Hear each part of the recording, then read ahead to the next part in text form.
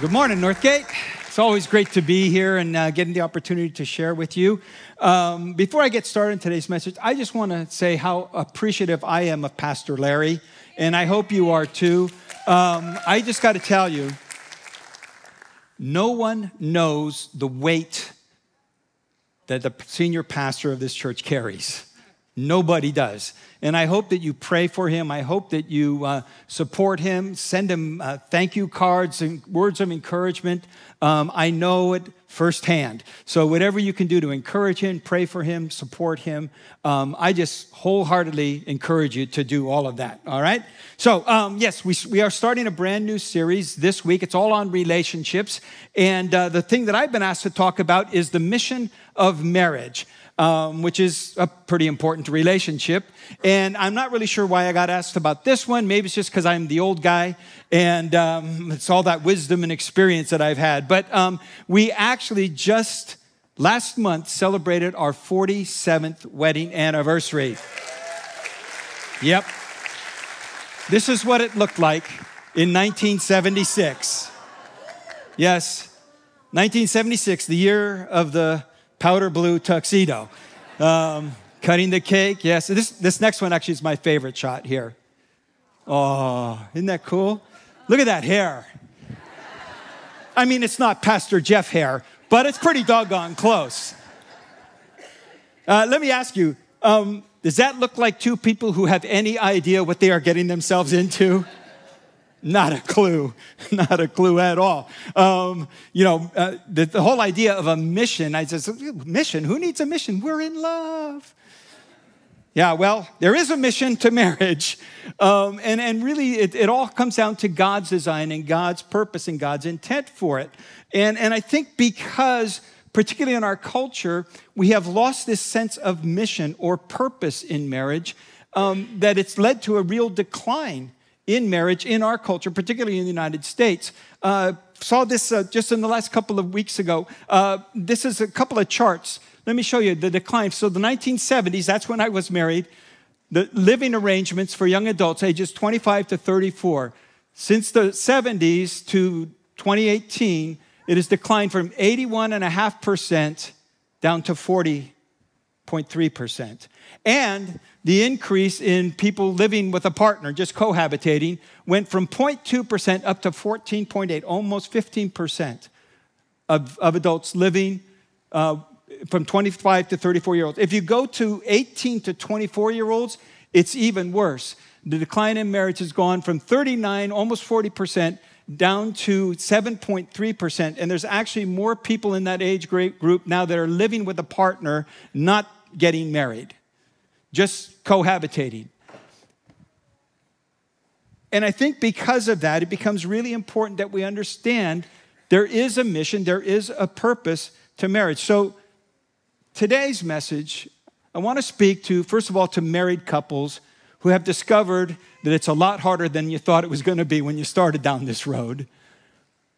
And I also want to speak to those married couples where, everything's going good, and this is just kind of a refresher course. But I also want to speak to singles, because I think there's a number of singles who feel like it's not really necessary. What's the value in it? I don't have the need for it.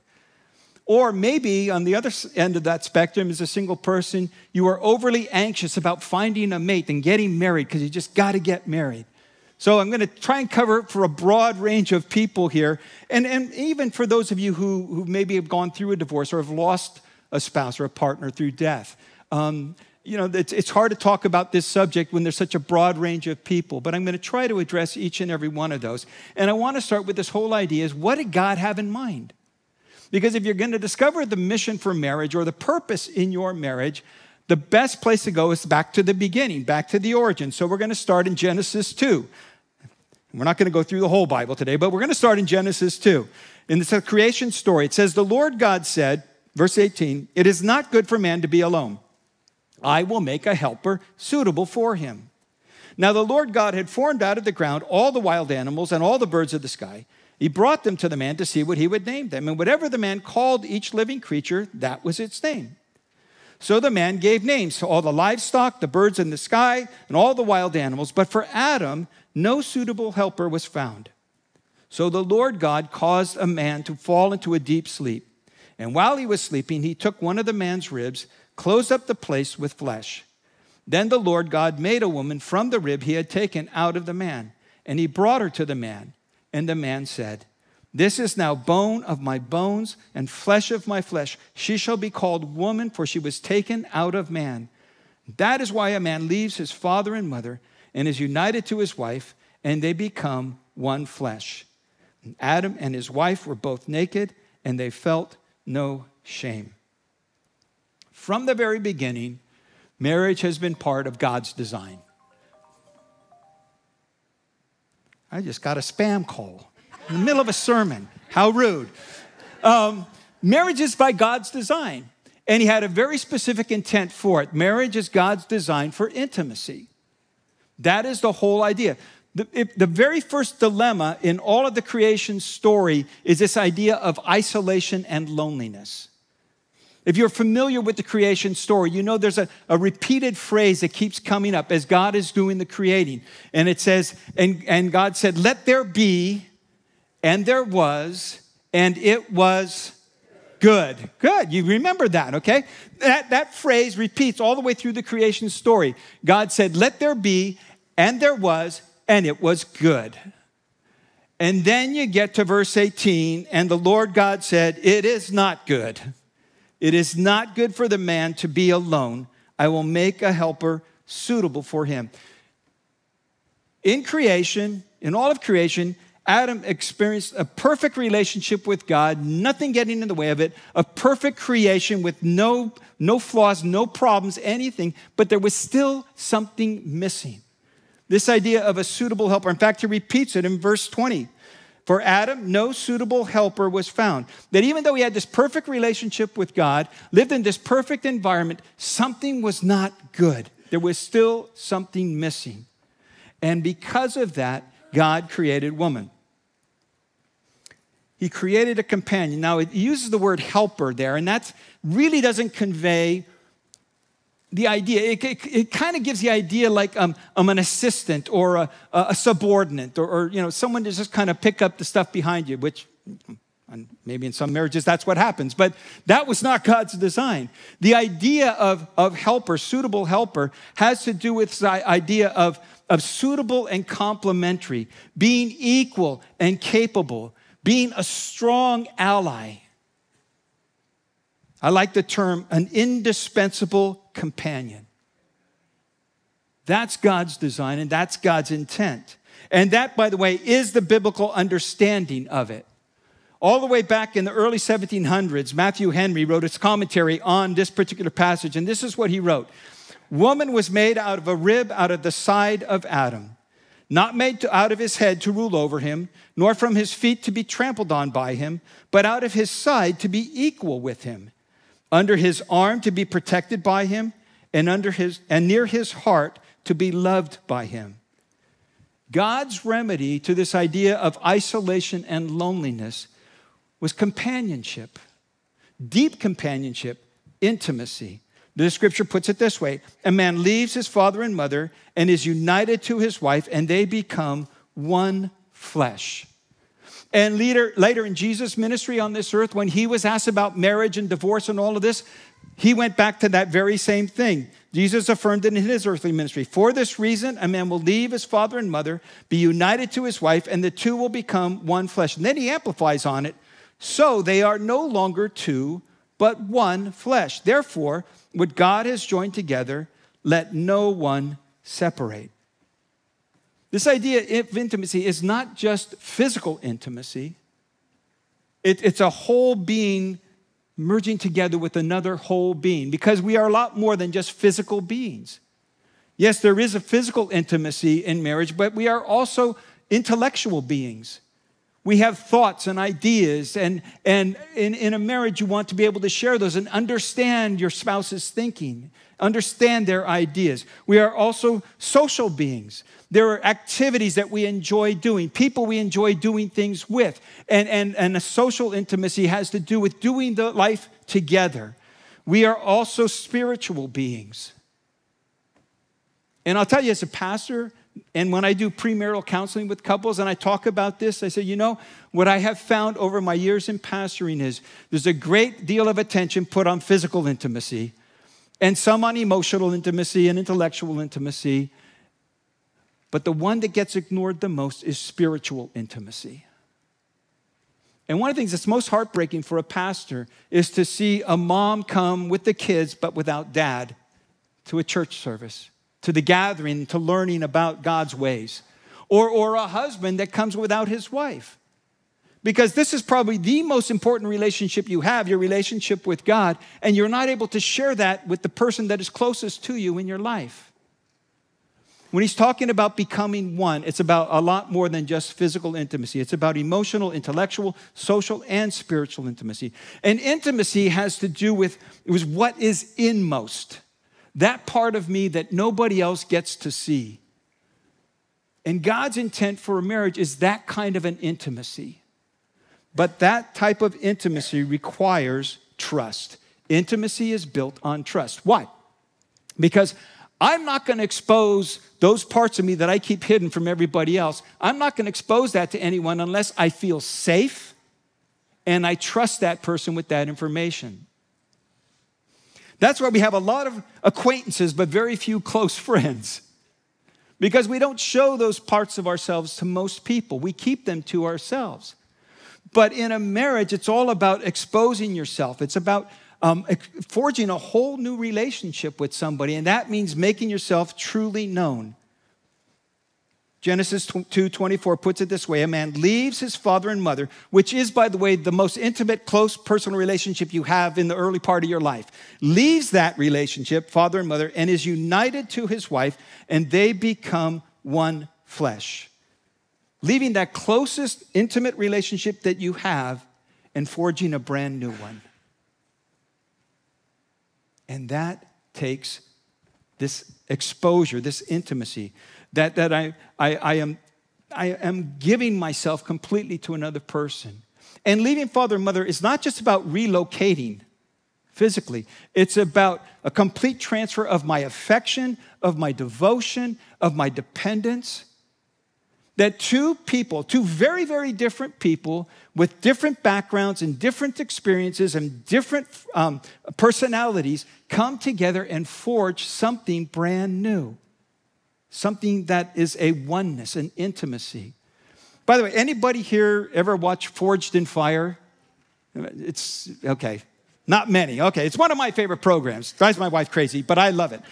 And they have these challenges, and 4 guys start out, and they've got a challenge, and they've got to forge out of this metal, certain types of metal. They got to forge it together and make a knife, or whatever it might be.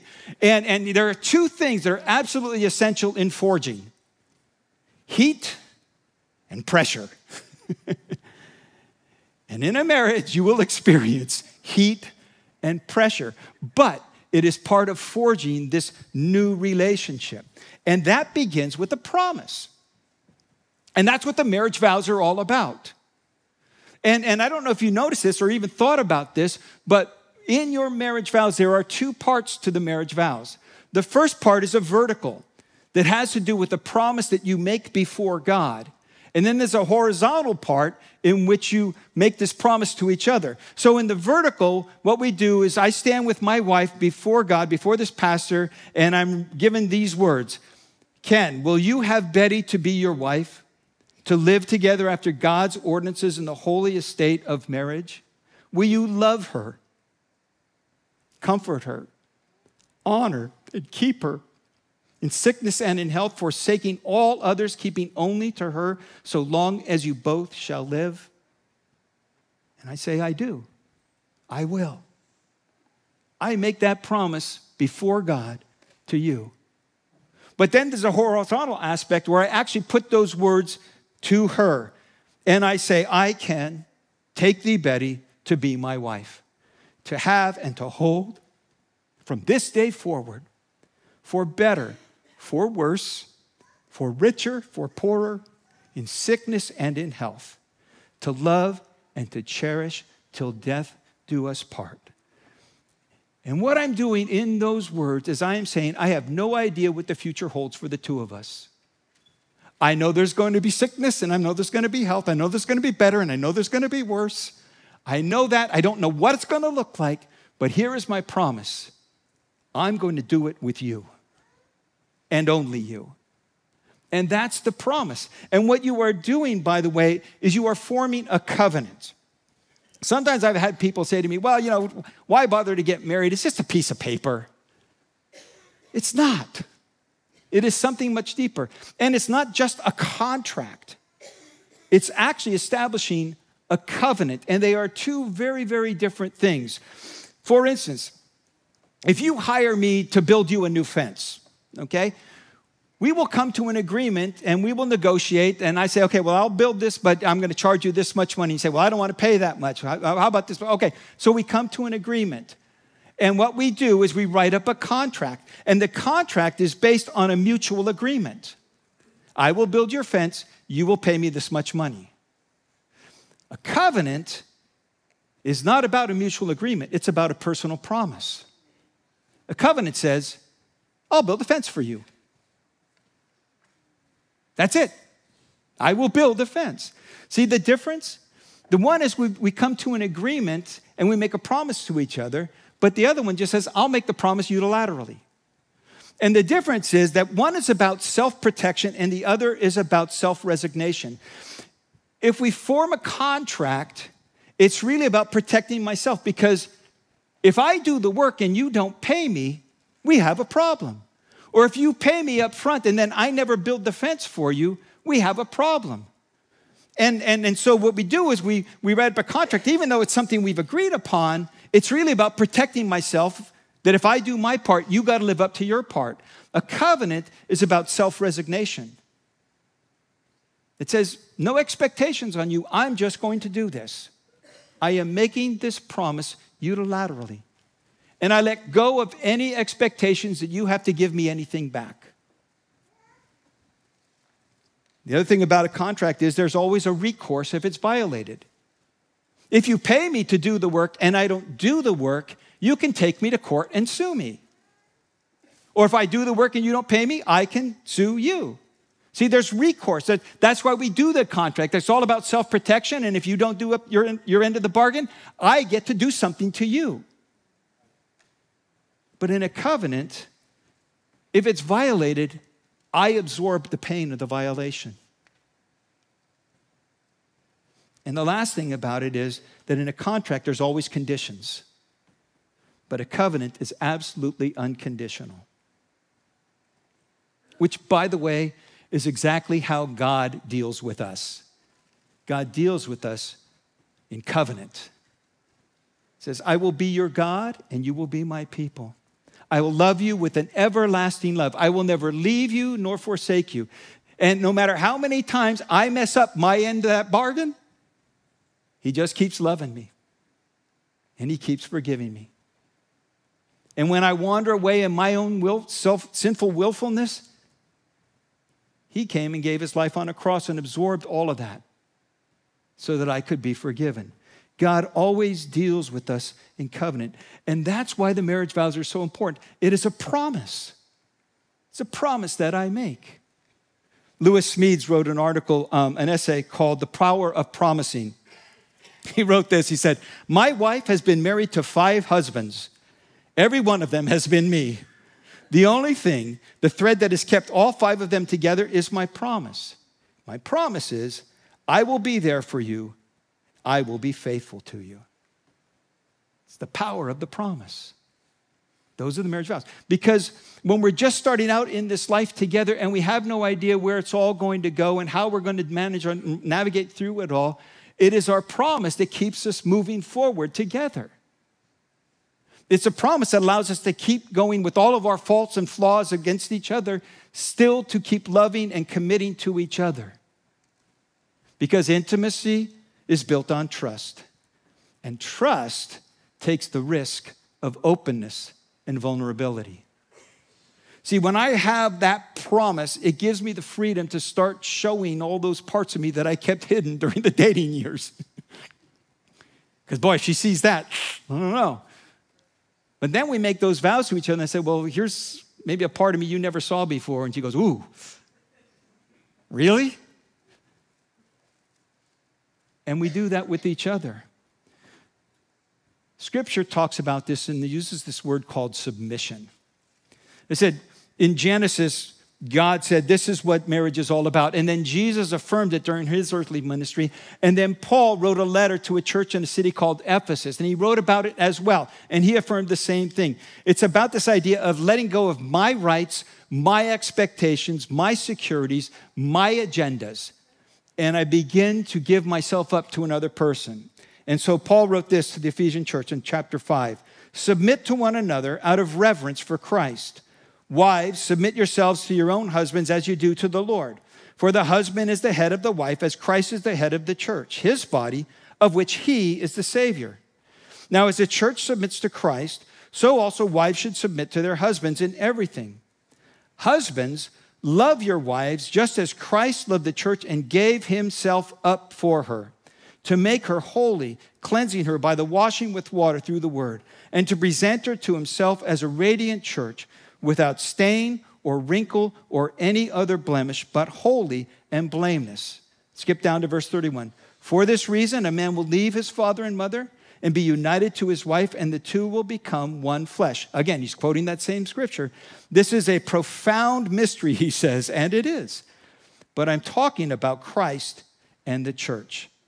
However, each one of you must love his wife as he loves himself, and the wife must respect her husband. Now, let me talk about this idea of submission, because that's one of those words, again, that people have a hard time with. And if you grew up kind of in the 60s like I did, the idea of submission kind of carried with it this idea of a chain of command, where the husband is over the wife, who's over the kids, who's over the dog, who's over the cat, and on down the line.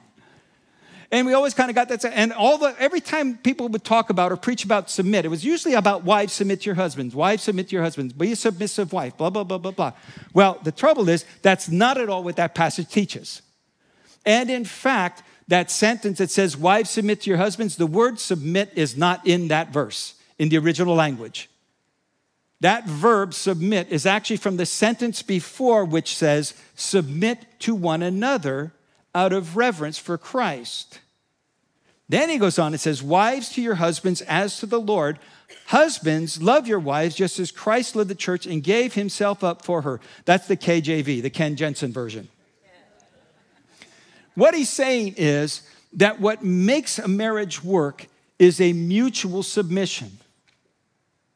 Because you see, if I remain single, then pretty much every decision, every choice, every option, every direction that I take for my life pretty much just affects me directly. But when I get married, now every one of those choices, options, directions, and decisions directly impact somebody else. And how do you make that work? You both are willing to give up your own rights. You both choose to put someone else before you. Now he says, submit to one another out of reverence for Christ. So he says within the church community, that's all about humility and grace giving. That we all know that in this room, none of us are perfect. But we give grace to one another because we all know that we're these people in process. And so we make allowances for each other, and we humbly accept our own flaws. Well, the same thing works in your marriage. You humbly admit you're not perfect. And you actually make your flaws known to the other person. And by the way, when you do that, she is not going to be surprised. She already knows. She's just glad that you've come around to her way of thinking. Because here's the thing. You married a prideful, self-centered, self-serving individual. And they married a bigger one. And the only way this is going to work is if you both realize that about yourself and about each other, and you work through that. It is about humility. It is about giving grace. It is about moving in the direction that I submit myself so that you become the best version that God intended you to be of who you are. Because that's what Christ did. He gave himself on a cross so that we could be restored into this relationship and become the best version of who he created us to be. And I've said this often, I never realized how selfish a person I was until I got married. Because I was doing my own thing and it was all about me. And now all of a sudden I had to start thinking about somebody else. And by the way, your spouse is not going to be perfect. We have this myth in our culture, again, this myth of a soulmate. A soulmate is that perfect partner. They are well-adjusted, have no character flaws. They are fun-loving, attractive, has no emotional baggage. They are a perfect match. They are supportive of everything I want to do. They fulfill all of my desires. They make no demands on me, and they let me be myself. There ain't no such animal. We are all imperfect, and we are not fully compatible. Marriage is about building a compatibility together. It's taking these two different people from two different backgrounds with two different experiences, with two different personalities, and making one. Stanley Hauerwas put it this way: we never know who we marry, we just think we do. The primary problem is learning how to love and care for the stranger to whom you find yourself married. And the truth is that we are always changing. And so we commit ourselves to changing together. And I commit myself to letting my wife become the very best version and helping her become the very best version of herself that God created her to be. That I see something in her that God designed, and I want to bring that out. And she does the same for me. And together we both grow and we become better. And I don't do it in a manipulative or nitpicky kind of way to tell her all of her faults. I help her become the best version of her, and she does the same for me. I will tell you, this church would not exist like this were it not for my wife. Because we started this church in our living room. And every Saturday night, she cleaned up the whole place so it would look good for the guests that were coming, and we set up chairs and we got all ready for church, and we had church in our living room. And then everybody stayed at our house all afternoon and ate cake and made a mess of things. We put everything back, and she had to clean the house that night to start all over again because it was a mess. And she did that for a full year when we had church in our living room. And then when we went into the post office building, she fulfilled and took part in just about every single ministry that was involved because it had to be done and somebody had to do it, and I couldn't do all of it. And she did all that. And when I went through some of my darkest times and most difficult times of pastoral ministry, she was the one who stood by me, supported me, and cheered me on and encouraged me. And this church would not exist were it not for her. And I'm the one who gets to stand up here and get all the accolades and all the attention, but she's the one who made it happen. That's what a partnership is.